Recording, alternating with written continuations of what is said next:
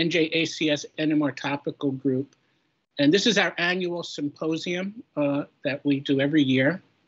And I'm Guy Monteleone. I'm at Rensselaer Polytech Institute, and I've been involved with NJACS for over 30 years on and off. And I currently kind of an advisor together with Luciano.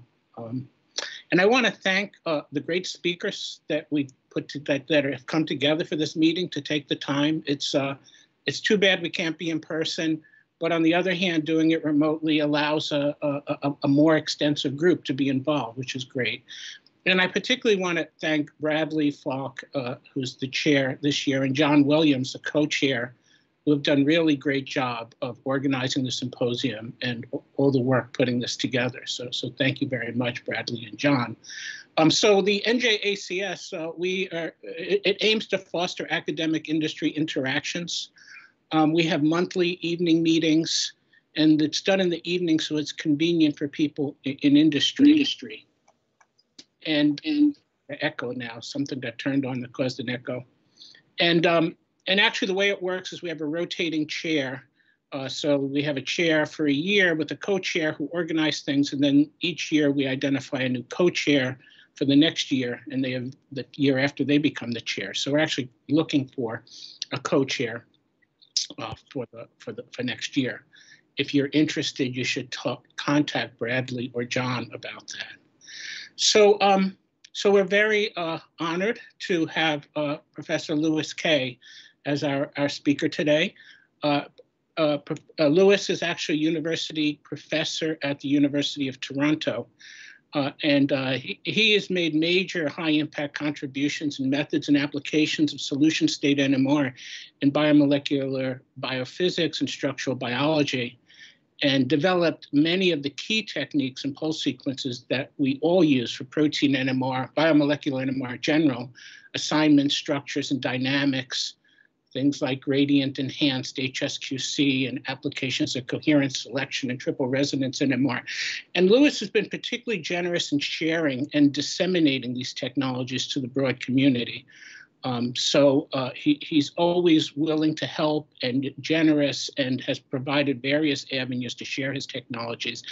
He's been particularly a pioneer in developing methods for studies of larger proteins by solution NMR, developing both unique isotope labeling methods, deuteration with methyl labeling, which when I first heard of it, I said, wow, that's crazy. That's a lot of work. And now it's just standard and routine.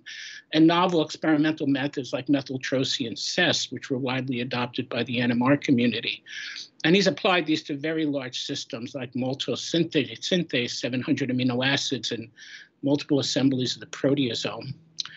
So Louis got his bachelor's degree at the University of Alberta, did his PhD at Yale with Jim Prestegard, and then postdoctoral work at NIH, particularly with Ad Bax, but also with Marius Clore and Angela Gronenborn.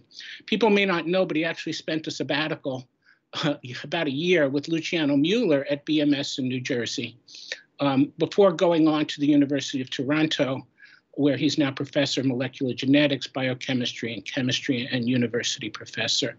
Louis has been awarded numerous awards, elected to the Royal Society of Canada, the Royal Society of London, the Corona Prize of the Royal Society of Chemistry, and most recent, and the university professor, Founders Medal of the ICMRBS.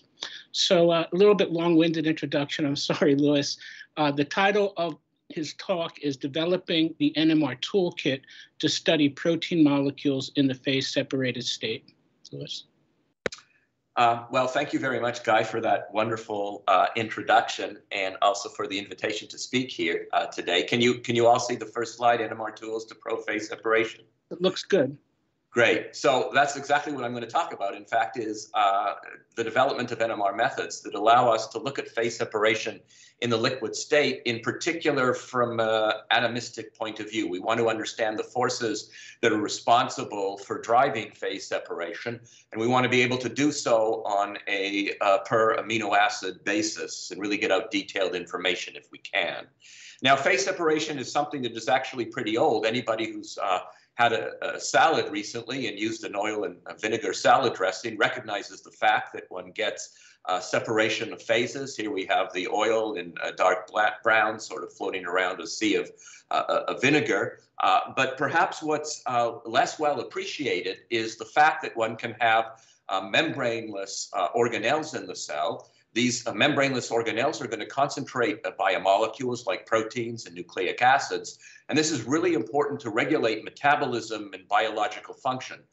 It also provides, of course, a bridge between cell biology and biophysics. And therefore, really, it allows the biophysicist a point of addressing important aspects of cell biology. And in particular, it begs the question as to what molecular interactions are going to be responsible for stabilizing biomolecules in these droplets. And today, what I want to talk about is one particular protein, which is called caprin-1. It's one of many proteins that is actually found in so-called stress granules and P-bodies. These are membraneless organelles that are involved in the sequestration of RNA and play an important role in RNA metabolism and in controlling translation. So that once one has RNA inside of these P-bodies or stress granules, one gets the translation stalling. And then when these granules melt away in response to some sort of stimulus, one can resume translation. One can generate proteins that are responsible as receptors for various signals. And this is important in neuronal function, in memory and learning, and in autism. So caprin-1 is a 709 residue protein. But what's particularly germane for the talk today is that the C-terminal 100 residues are going to be able to phase separate. These C-terminal 100 residues are made up of quite a few arginines, something like 15. There's a net charge of plus 13 at physiological pH, a PI of 11.5. So we'd like to be able to understand the caprin molecule, in particular in the phase-separated state, as a first step towards understanding the forces that are responsible for phase separation.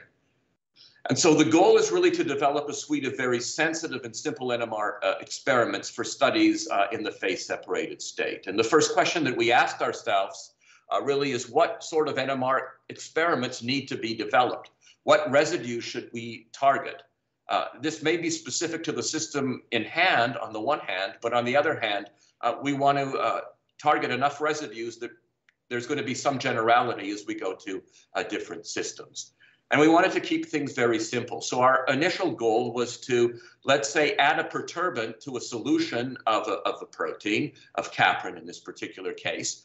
We're going to add a perturbant that changes the phase separation capabilities, perhaps making it more likely to phase separate. But we're going to work in a mixed state. So in a non-phase separated state, we're going to add a perturbant that pushes it towards phase separation without taking it to phase separation.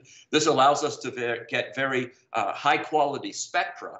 And then we're going to study various properties in that mixed phase sample. For example, we're going to monitor changes to intermolecular NOEs. Maybe certain intermolecular NOEs are going to increase when we add this perturbant. And that would indicate that there are certain interactions that would manifest likely in the phase-separated state. And so we want to build new NMR methodologies around the residue types that are particularly affected when we add this perturbant. So the question is, in the context of caprin-1, what sort of perturbant should we add which will push the system towards phase separation? And in this upper left-hand panel here, I indicate sort of a poor man's way of generating a phase diagram where along the y-axis I plot the ATP concentration, along the x-axis is the concentration of caprin, and these are results that are obtained from an assay of phase separation, a fluorescence imaging assay, where these pink dots correspond to various concentrations of ATP and caprin, which are phase separated. And the X indicates a lack of phase separation. And so we're able to measure phase separation in this sense through the use of fluorescence, where we have a small fraction of caprin molecules, which are labeled with an Alexa 647 dye, which fluoresces purple, if you like. A small amount of ATP is going to be labeled with a fluorophore that's green. And you can see that these balls here, which correspond to images of phase-separated droplets, The purple balls correspond to the same regions of where we have the green balls. And this is the merged spectrum, if you like, indicating where we have both ATP and caprin in the phase-separated milieu. So you can see that ATP and caprin are going to co-phase separate. And from these sorts of images, we can get a two-dimensional phase separation diagram. And so we know that ATP is going to promote phase separation. And so what we're going to do now is we're going to take a caprin sample initially. We're going to add a little bit of ATP sort of before we get phase separation. And we're going to ask questions, for example, where does the ATP bind to caprin to induce ultimately phase separation when we have a high enough concentration? Now, we'd like to be able to work at concentrations that are, again, below the phase separation, but at a high enough pH, because caprin is going to we want caprin to be in its physiological charge, which is roughly -4. So we're going to have to work at pH 7.5 or 8 or so. And what that means is that the typical NH experiments that we would normally do are going to fail. And so what we're going to do is we're going to record experiments whereby we transfer magnetization from H alpha to C alpha, and then subsequently record CON experiments, carbonyl and nitrogen experiments, and then transfer back to H alpha for observation. So these are the typical CON experiments, if you like, but they're of higher sensitivity because they involve H alpha detection. They're done in water samples, and so we're going to rely on the fact that we have triple axis gradient probes to be able to get really excellent water suppression. And so what I show here is a volume ratio of peaks that we obtain in this experiment where, for example, we have ATP magnesium at, say, a concentration of 1.6 millimolar. We add a touch of manganese, which is paramagnetic, and we then record spectra in the presence of the manganese or in the absence. And that's shown here with these black dots where we have volume ratios, for example, of the arginine-rich region of our spectra or for aromatic-rich regions. So caprin is divided into arginine-rich regions of the spectra, aromatic-rich regions, and you can see that there is going to be predominantly a decrease in volume ratio for the arginine-rich regions of the spectra when we include manganese. Now, if we just have manganese by itself, so a free manganese control, you can see in green that manganese really doesn't interact with caprin. So that when we see a decrease in the volumes, that's associated with manganese when it binds with ATP. So it's what we're really probing here is the sites of interaction of ATP with the caprin molecule. And you can see that that's predominantly at the arginine-rich regions of the protein. The arginine-rich regions are positively charged. You can see that on the sliding charge index, which I indicate here. And in the middle region, which is highly aromatic and not positively charged, you can see that there's less interaction. So caprin is a good small molecule to sort of push the system towards phase separation. And then what we're going to do, again, on a non-phase separated sample, is we're going to record experiments both in the presence and absence of ATP to try to establish how it is that ATP is able to push the system towards phase separation. What are the interactions that are going to be important en route to phase separation to aid us in the development of the NMR experiments that we want to be able to do subsequently.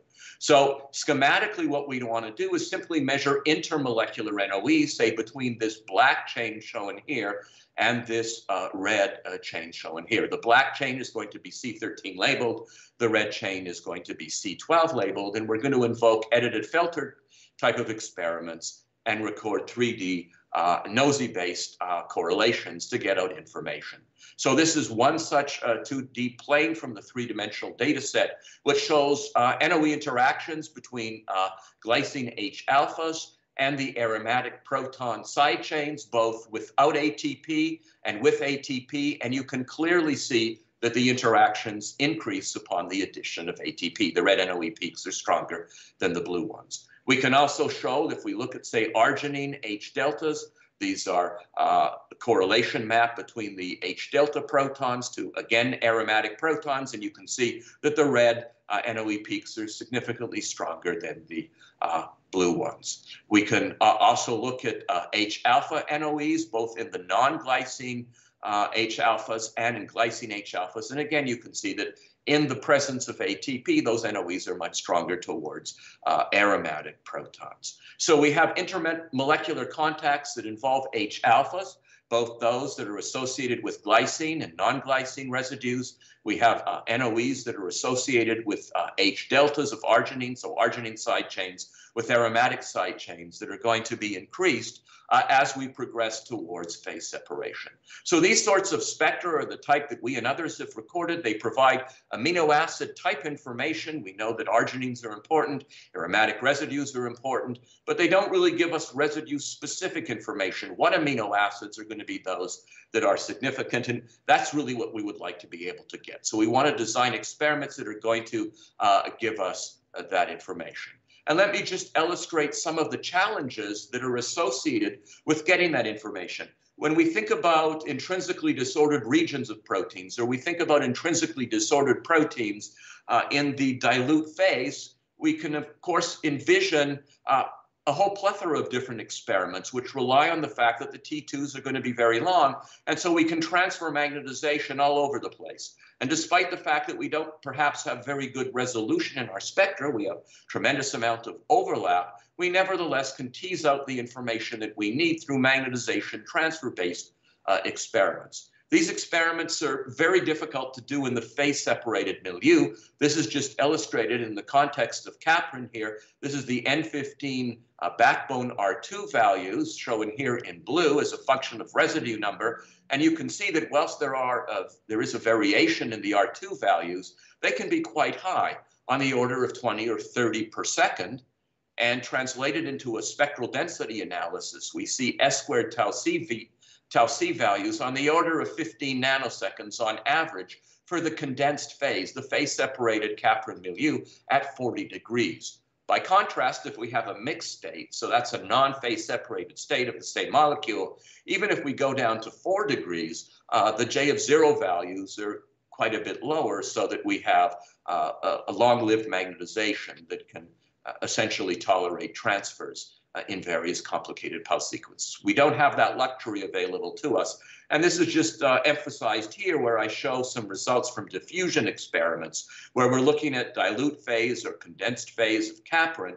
And you can see differences in diffusion constants of 2 orders of magnitude, increased diffusion rates for the dilute phase. And a diffusion constant of something like 10 to the minus 8 centimeters squared per second, which is what we get for the caprin moieties within the context of a phase-separated state, are sort of the numbers that one would get for an E. coli cell diffusing at room temperature. So we have molecules that diffuse very, very slowly. That creates problems for doing ultra-high resolution NMR in a sensitive way. Now, what we want to be able to do is we want to look for intermolecular NOEs.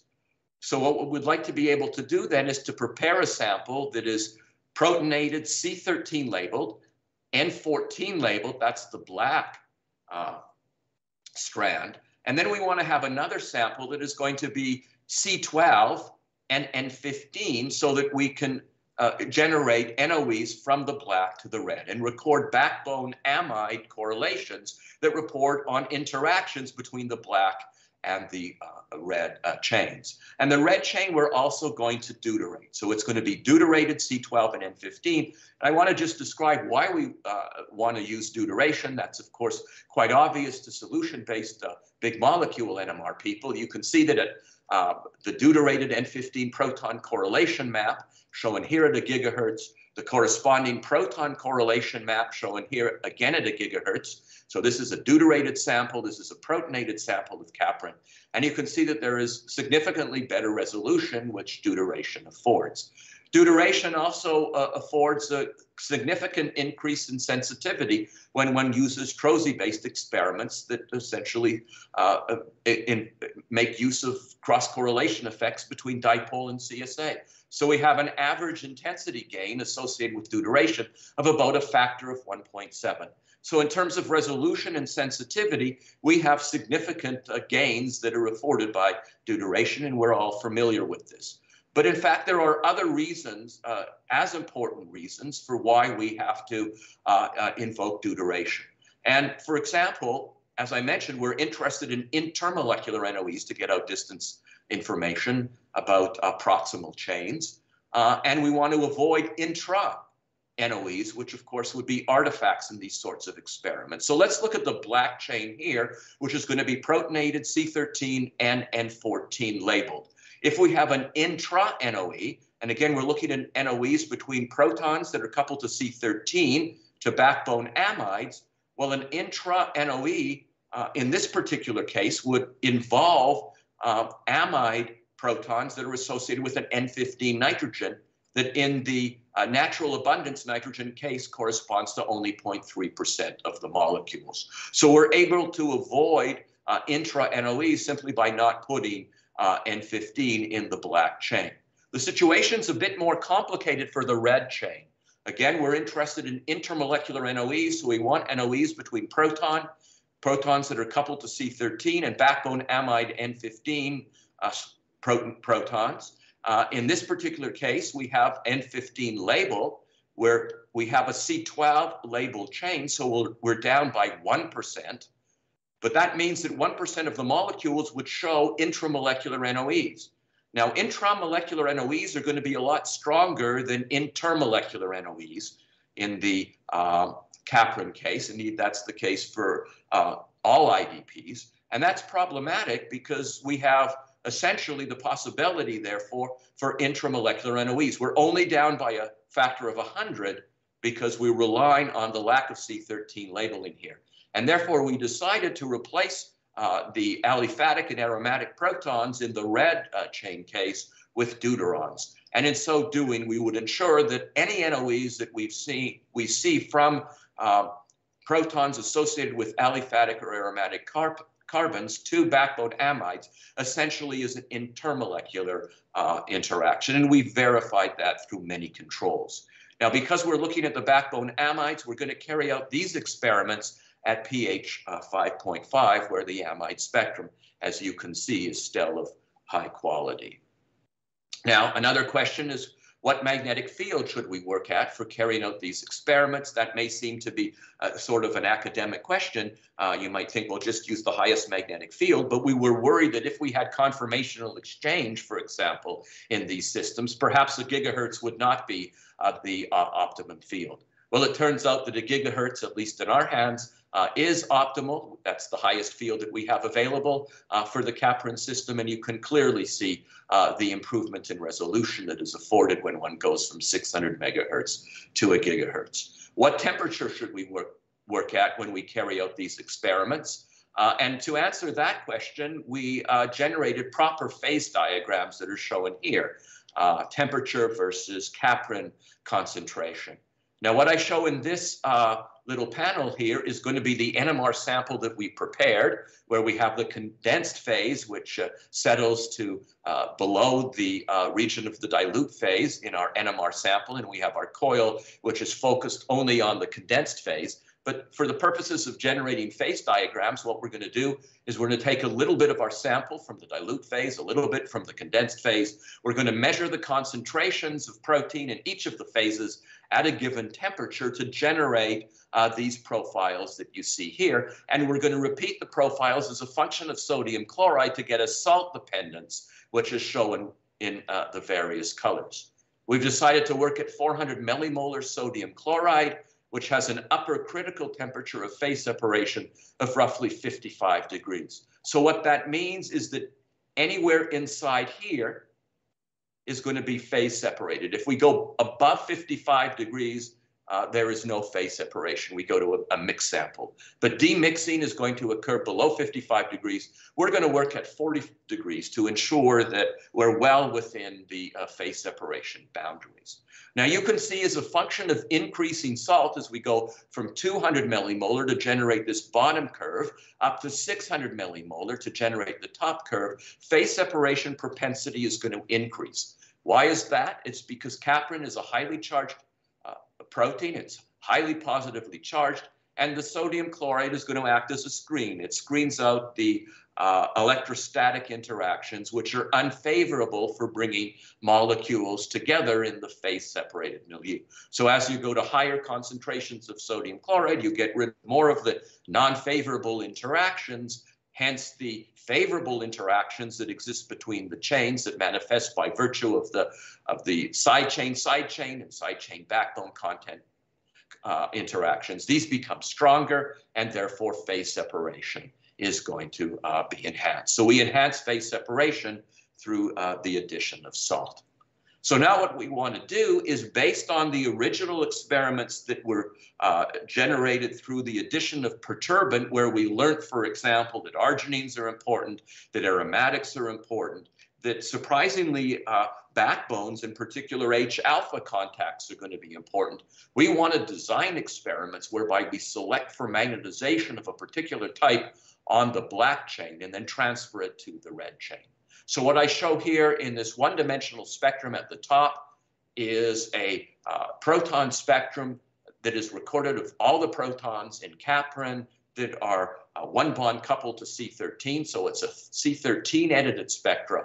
What I show here is a spectrum that we generate where we focus on the arginine H deltas. So the side chains of arginines through the H deltas, which are an important moiety for phase separation. And you can see these are peaks that are associated with arginine. There's a little bit of residual lysine H epsilon that we're not able to separate. In this 1D situation, we have our non-glycine H alphas, our glycine H alphas, our serine H betas. We're interested in looking at serine side chains because of the hydroxy moiety. We want to examine the role, if there is one, of hydrogen bonds in the context of phase separation. And then the important role of aromatics, which was brought out in our studies with the ATP perturbant.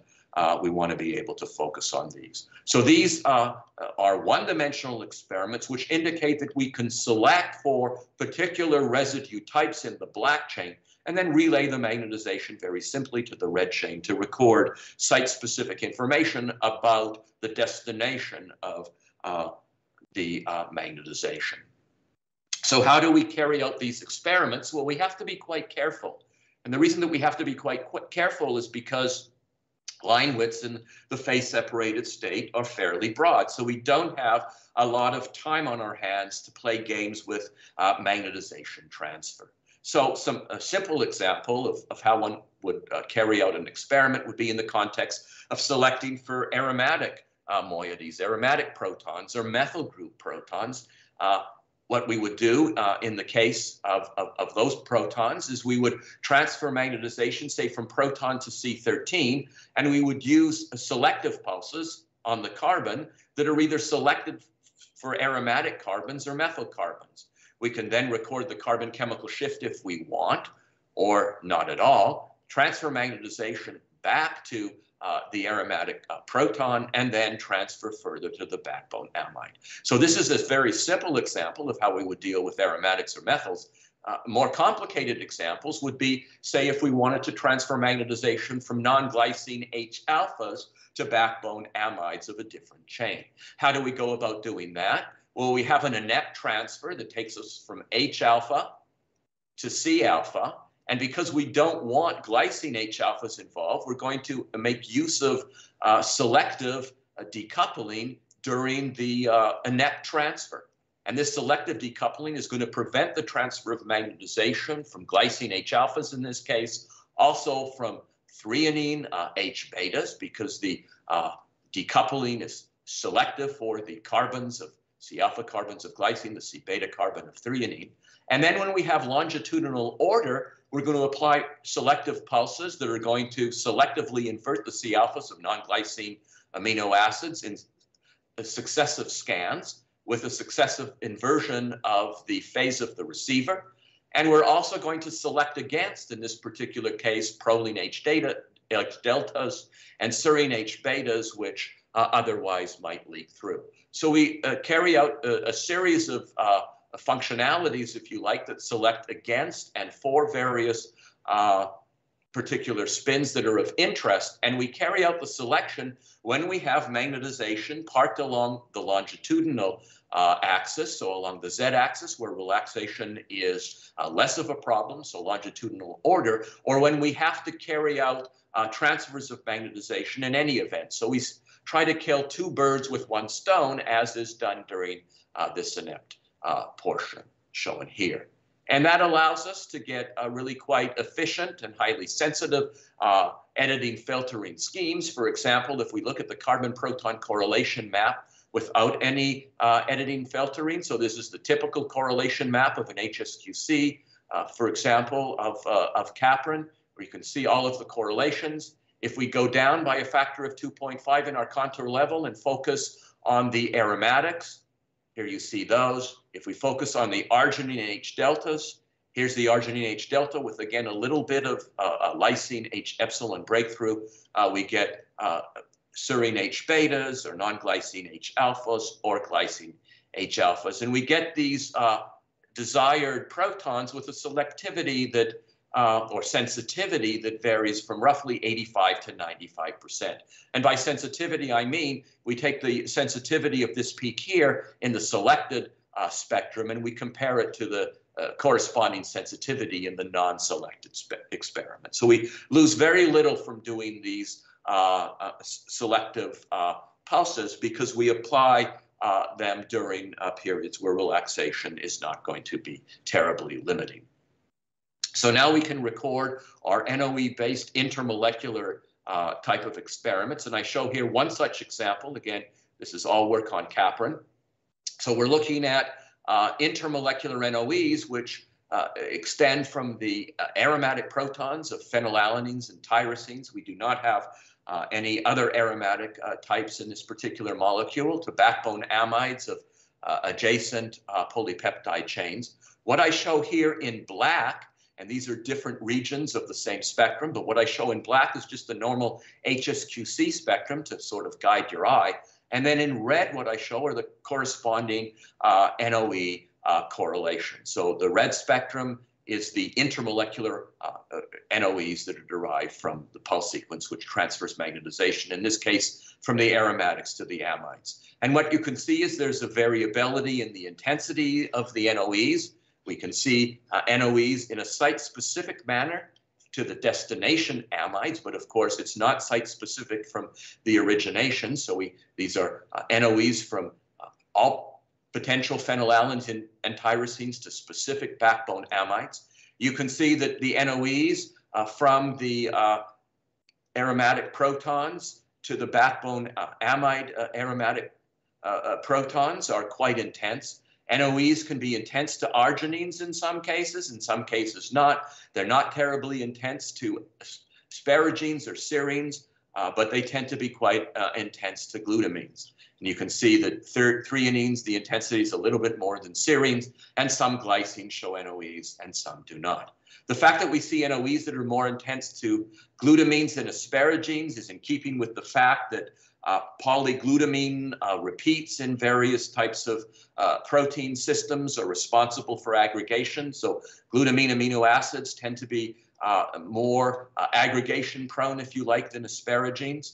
We also can conclude from this study that tyrosines are going to give rise to increased NOEs relative to phenylalanines. And to get that information, we've done an experiment whereby we record the carbon chemical shift of the origination and then the backbone amide proton shift of the destination sites. And you can see that these peaks here, corresponding to this big hump and this big hump, come from tyrosine, and the corresponding smaller humps come from phenylalanine. So tyrosines are, if you like, a little bit more sticky than phenylalanines in the context of phase separation for Capron.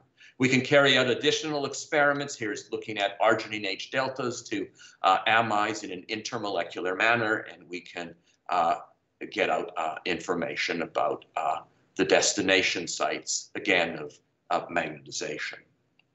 So what we've done is we've measured these 5 different sensitive experiments, which allow us for each particular destination site, for example, here, tyrosine 662 or phenylalanine 643, to get out information about the magnetization transfer from various protons, non-glycine H-alphas, aromatic H-alphas, and so forth. And then we can plot that NOE intensity as a function of residue number for the various experiments. So for example, this is our aromatic-based experiment. There are 48 such protons, aromatic proton, side chain protons that give rise to NOEs to the backbone amides. Now what we've done here is we've normalized the intensity. So what I'm showing you are the NOE intensities, if you like, the red NOE intensities divided by the black NOE or the black intensities that are the HSQC intensities. And in so doing, we subtract out contributions from, for example, exchange and also from hydrogen exchange that might attenuate given peaks that is not related at all to proximity between pairs of interacting chains. So we have normalized intensities, and these intensities are typically 3 orders of magnitude or so smaller than the intensities of the HSQC cross peaks. So we're talking about really very small, weak transient interactions. Now it turns out that whether we look at the NOEs involving arginines or non-glycines or glycines, you can see that there are certain trends. There are certain regions of the backbone where there are going to be, if you like, hotspots, where there are increases in the intensities. And we interpret these hotspots as indicating positions along backbone chains, which are going to be more sticky, more interactive in generating phase-separated state. So this is information all about the phase-separated state, and it indicates to us that there are particular hotspots. Now, if what I say is true, if these are truly NOE hotspots that really reflect intermolecular interactions, then we should be able to modify the intermolecular interactions and hence phase separation through the introductions of mutations in this region. So if we were to introduce a mutation, say, in the green strip here, which is one of the hotspots, or in the orange strip here, another hotspot, or in the blue strip here, another hotspot, then the idea would be that we will have potentially decreased intermolecular interactions, since that's what we believe the NOEs are reporting on, and hence we would decrease the propensity to phase separate. And so what we've done is we've made polypeptide chains with a single set of mutations in either the blue region or the orange region or the green region, and then we've assayed for phase separation propensity. And the way that we've assayed for phase separation propensity is we've measured scattering, OD600, as a function of sodium chloride concentration. Now remember that I mentioned that caprin is going to be highly positive charged. Sodium chloride is going to screen those positive charges and allow for phase separation to occur. So if what we've done is remove some of the interactions that promote phase separation, say between aromatic side chains and backbone amides, for example, then we're going to have to add more sodium chloride to better screen the interactions that are not favorable due to electrostatics to allow phase separation to occur. So the more sodium chloride that we have to add, that means that phase separation propensity has been decreased. And in every one of the examples where we've made mutations in the regions where we see increased NOEs, we see a decreased propensity to phase separate relative to the wild type, which is shown here in black. Now, we've also done controls. We've made mutations in regions of the polypeptide chain, which are not so telling in terms of phase separation. So that, for example, if we look at these C-terminal regions here, there are fewer NOEs of an intermolecular variety, and therefore we would postulate that they wouldn't be as responsible for phase separation. And indeed, mutations in these regions have absolutely no effect whatsoever on phase separation. So these NOE hotspots, therefore, are really representative of interactions that occur which involve particular regions which we can now read out that are responsible for phase separation. We can also look at inter versus intramolecular interactions in the condensed phase, which give rise to phase separation. So again, in the condensed phase, looking at intermolecular interactions between black and red chains. And in this particular case, we're looking at NOEs between the side chain protons of aromatic moieties and the backbone amides of glycines. You can see that we see intermolecular NOEs. And I also indicate here numbers like +11, -11, +8, +15.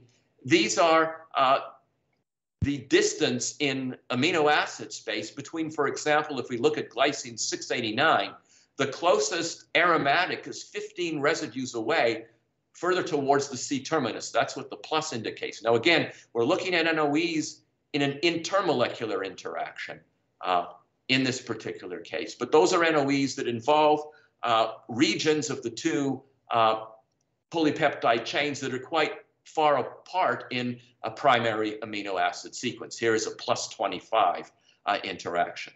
By contrast, if we look at intramolecular NOEs, so these are just the NOEs between the black chain, and here what we've done is, in order to ensure that predominantly the NOEs that we see are intra as opposed to intermolecular now, we're interested in intramolecular NOEs, we've diluted the black chain in a sea of molecules that are C12 and N14. And now you can see that we do not observe long-range NOEs. Most of the intramolecular NOEs are localized to intra-residue and sequential NOEs. And where we might see a very large NOE separated by, in this case, 18 amino acids, that likely reflects a very small contribution from an intermolecular contact. So you can see that the intermolecular contacts give rise to many more NOEs than the intra do. The intra NOEs are predominantly going to be intra-residual or sequential. Now, up till now, what I focused on are NOEs that provide us with information about the destination of magnetization. We know what residue is involved, but we really don't know which of the aromatics, for example, is involved in the site of origination of the magnetization. And we'd like to get, of course, information not only about the destination, but also about the origination of magnetization. And here, methyl groups have come to the rescue. I was quite surprised to learn that at least at 1 gigahertz, we have enough resolution, even in an intrinsically disordered protein, that the methyl groups, some of them anyways, have enough resolution that we can separate one from the other. And one particular example is leucine 621.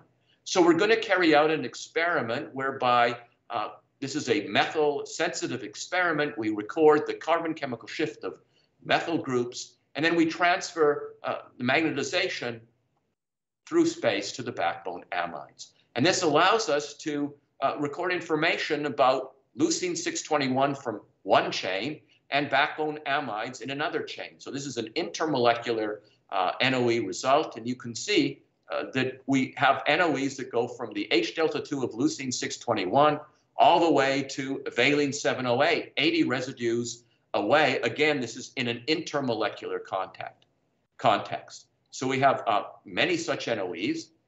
By contrast, if we carry out an intramolecular experiment, we have one really big NOE. This is an intramolecular NOE between leucine 621 side chain and leucine 621 backbone. And if we plot the NOEs, both the intermolecular and the intramolecular from leucine 61, as a function of residue number, this is the backbone amide, you can see that the NOEs are distributed all across the sequence. So what that is telling us is that leucine 621 of one chain is going to slide along another chain. So we have chains that are sliding along one another, giving rise to contacts. By contrast, if one looks at intramolecular NOEs, they're more intense than the intermolecular NOEs. Note the scale here, 10 to the -3 versus 10 to the -4. So the intermolecular NOEs involving side chains are really very weak, but the intramolecular NOEs are going to be very much focused on the region of leucine 621. So if we go down into the noise level, again, you can see we have weak NOEs of an intermolecular variety, but many of them, and the intramolecular NOEs are very much focused on residues that are either leucine 621 or proximal to it. And the same thing, for example, if we look at valine 610 and 708, now the two valines, these two valines are overlapped with one another, so that the NOEs that we would get would either derive from the H-gamma 2s of 610 or 708. But again, we see a range of intermolecular NOEs and very specific intra-NOEs in the condensed phase that focus, in this particular case, intramolecular case, on either 610 or 708. So a simple model really emerges in part by virtue of the data that we get from the methyl groups, whereby we have interactions between one position on a chain and all the other positions on another chain. So if I draw two chains where I highlight the arginine regions and the aromatic regions in yellow and pink respectively, then we have, if you like, one chain that slithers about another chain. There are interactions that occur. We know this by virtue of the fact that we see NOEs from one chain all the way throughout another chain. But there are regions of hotspots where the interactions are stronger than other regions, so that, for example, this particular configuration might be longer lived than this configuration. And that gives rise to the pattern of NOE hotspot intensities that we observe in our NOE profiles. So what we would like to do now is look at interactions using other spin relaxation modalities. And one modality that we can use is simply to measure backbone amide R2 values. Backbone amide R2 values, N15 transverse relaxation rates, are going to be reporters of interactions. And so what I show here in this upper panel are N15 R2s as a function of the residue number in caprin, and recorded at a number of different concentrations of a dilute phase, or the mixed phase, if you like. So this is non-phase separated sample with concentrations that range from 100 micromolar to 2 millimolar, so differences of a factor of 20 in concentration. And you can see that the pattern of these R2 profiles is really very similar, irrespective of concentration. In fact, it's identical to within a multiplicative factor that simply represents the differences in viscosity that would be associated with having differences in concentration of a factor of 20. And so these interactions that manifest by virtue of increases in N15 R2s must be of an intramolecular nature, because they're going to be concentration independent. What I show here are exactly the same profiles indicated here, but I've superimposed onto this graph here now the N15 R2s that we get from the condensed phase. These N15 R2 profiles, these N15 R2 rates are much larger because, of course, the viscosity of the mixed phase system is much less than the viscosity of the demixed condensed phase system. But if we multiply by suitable factors these profiles, you can see that they are essentially identical. That is to say, the N15R2 profiles of the condensed phase are very similar to that which we get in the mixed phase. Now, again, the mixed phase profiles are representative of intramolecular interactions. And the question is, can we say something based on this data that gives us information about the correspondence between interactions that exist in the mixed phase and those which exist in the demixed phases? So is there something we can learn from the fact that we get really identical profiles in both the mixed and demixed phases? And so what we did is as follows. We're going to look at the mixed phase for a moment. So this is the non-phase separated state, and we're going to make mutations again. We're going to make mutations where we see these humps. So we may make a mutation in this region here, this hump region, and in this hump region. And when we make the mutations, we're going to record N15R2s again, and we're going to compare those to the wild type situation. So if we make a mutation, say around position 620 or 660 actually here, in this case, you can see that there's a change in the N15R2.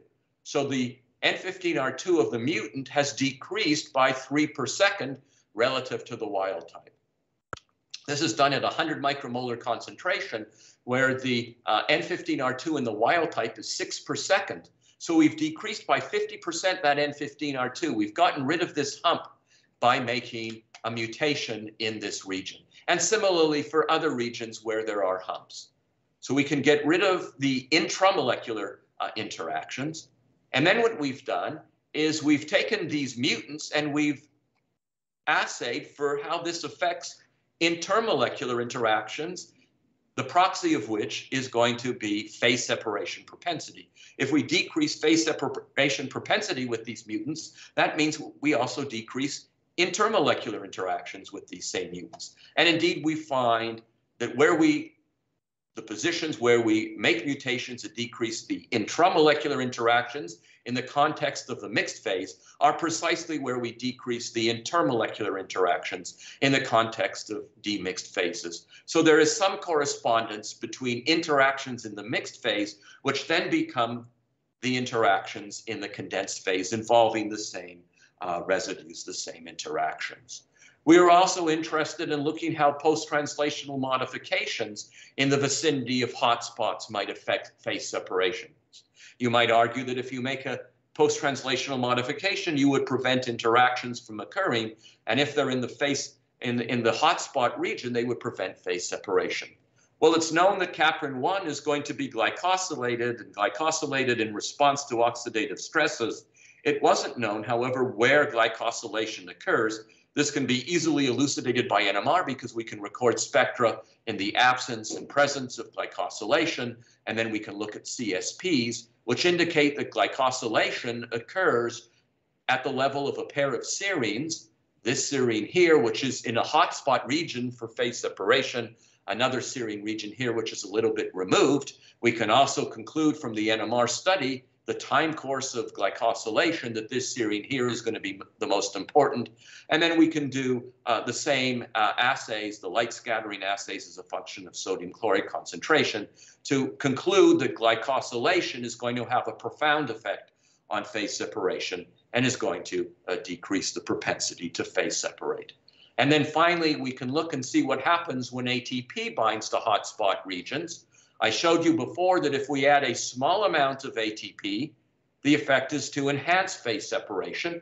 And if we look at phase separation capability as measured through light scattering as a function of the concentration of ATP, you can see that as we add a little bit in the millimolar region of ATP concentration for several hundred micromolar concentration of caprin, we get an increase in phase separation propensity. High light scattering means lots of phase separation. We can confirm that by fluorescence microscopy imaging. And then if we go to, say, 50 millimolar concentration in ATP, these blobs disappear, indicate that phase separation has been eliminated. And so what we've done is experiments whereby we measure the volumes of peaks in these so-called CON-based experiments, cone experiments with H-alpha detection.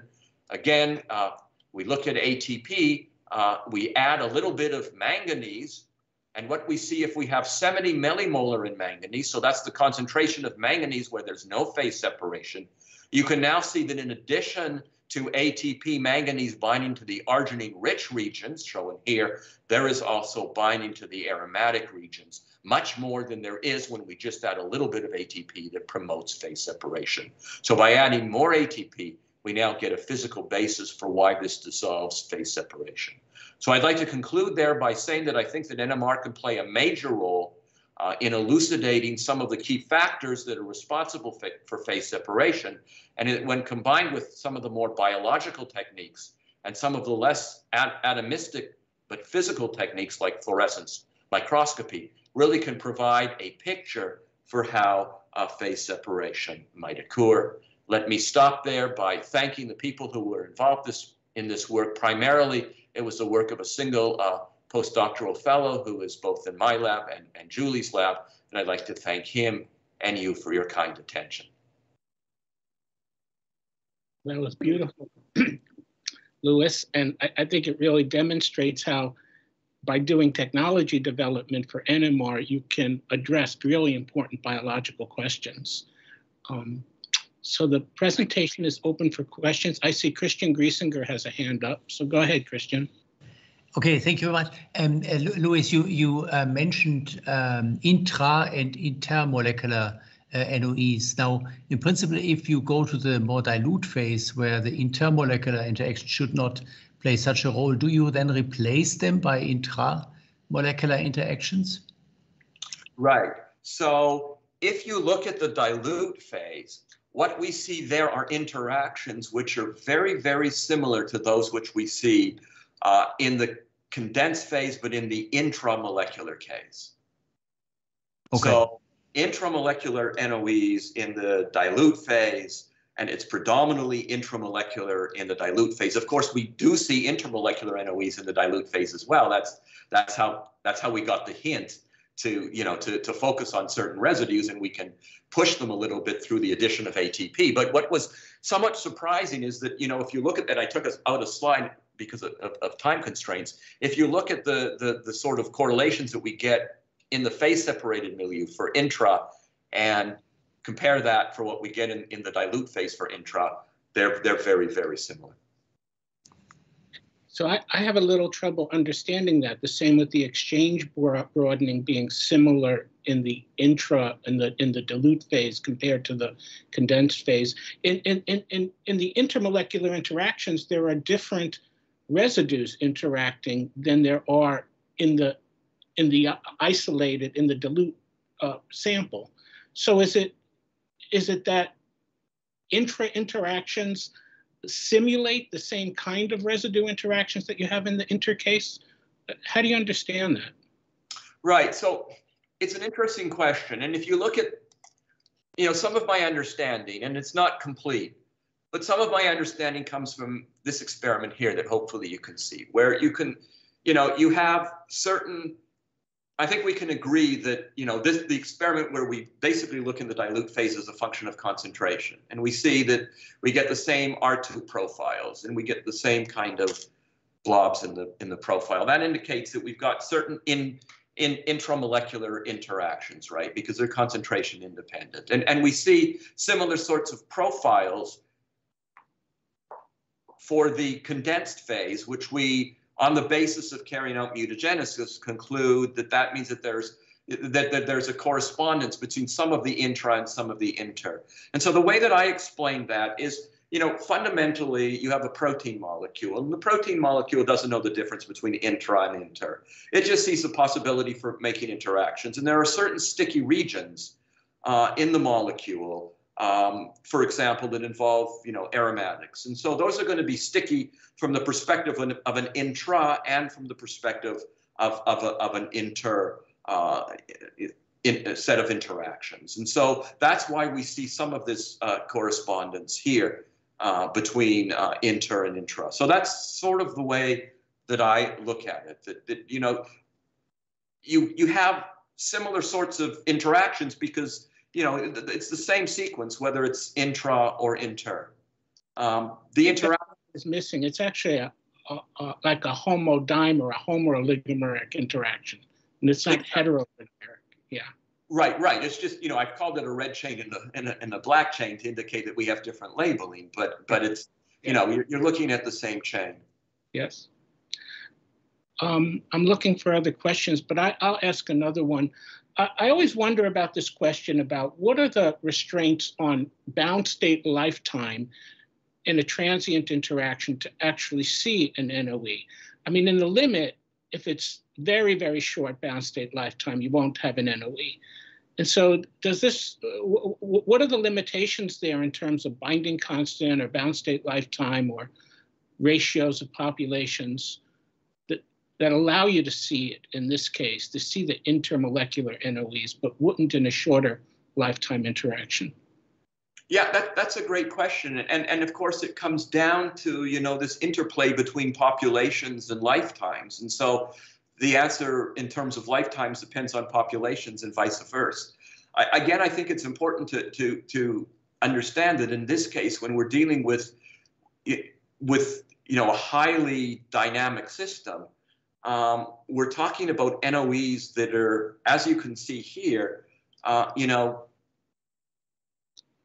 not so much above noise. I mean, we're talking about, they're 4 orders of magnitude smaller than the HSQC peaks. So, and the NOEs in an intra manner are 10 times stronger than that, but still 3 orders of magnitude less. So, we can get some answer to that. Some answer to that would be provided by this factor of 10 difference. So in an inter case, you're looking at NOEs between chains. They're 10 times weaker than an NOE within a given chain. So that gives you some information, that tells you something about the chain-chain residency. On the other hand, even in an intramolecular case, you have a bunch of segmental motion going on. Yeah. And so you're down by a factor of 1,000. So it's really hard for me I'd love to be able to deconvolve that information out, but it's difficult to do so because, in this particular case, at least we have, a few leucines where we have sort of typical information from a site A to a donor site to an acceptor site. In most of the cases, because we just have no resolution whatsoever, we just have, sort of all potential donor sites in the form of aromatic side chains to a particular site. It's still better than what we've been able to do before, but it adds an element of uncertainty because we don't know where that NOE is coming from. And I think what this experiment tells us, where we can pinpoint leucine 621 and other experiments like that, where we have specific information about the methyls, is that indeed that information can be coming from the complete chain. Because although, we're not in a state where we have reptation because we're not concentrated enough in protein. I mean, it's 28 millimolar, it's several hundred mg per mil. That's super concentrated, but it's not 80% protein, 20% water. It's inverted. So it still is a highly hydrated system. And so, it's not reptating, but it is moving with respect to one another, and the interactions are coming from all over the place. I think the interaction has to be longer lived than the rotational correlation time of that internuclear vector, but then beyond that, it's modulated by lifetime, by populations, as you say. Yeah. So you can see pretty short lifetime states as you are seeing.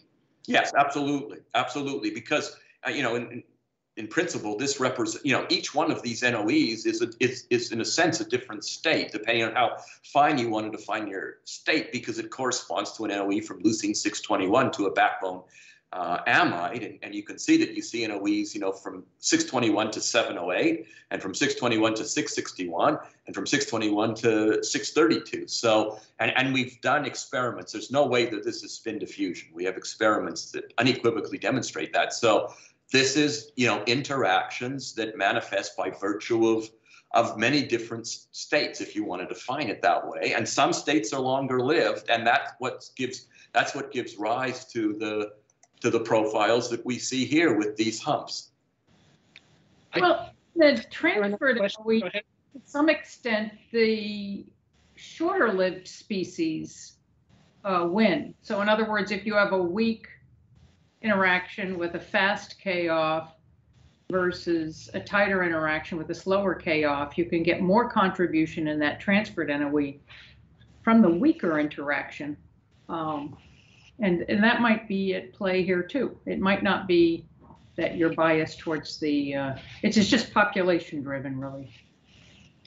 Yeah, except I think that in this case, Anne, what we have is a situation where, everything is just so fast. I mean, it's typically if you do a transfer NOE experiment and you look at a small peptide, and so, you've got the intensity of the peptide to help you. And so you can see NOEs perhaps better than you would if you didn't have the same exchange kinetics and you were looking at a big protein, for example. But here we have something which is the NOEs are so weak that it's just super transient all the way through, and we don't really have a state, as one might call it that, in the context of an actual ligand protein interaction where the ligand binds and has a long lifetime. Christian, did you have your hand up? Well, I was just wondering, continuing this discussion about the quantitative interpretation of the NOEs, whether there is any way of potentially, or whether you have thought about it. I mean, of course, if two parts in of a molecule come together, I mean, you could interpret an NOE as low population of something very close, or a little bit higher population of something that's a little bit farther apart. And so, I mean, trying to discern these two possibilities, I mean, do you see a way in doing that?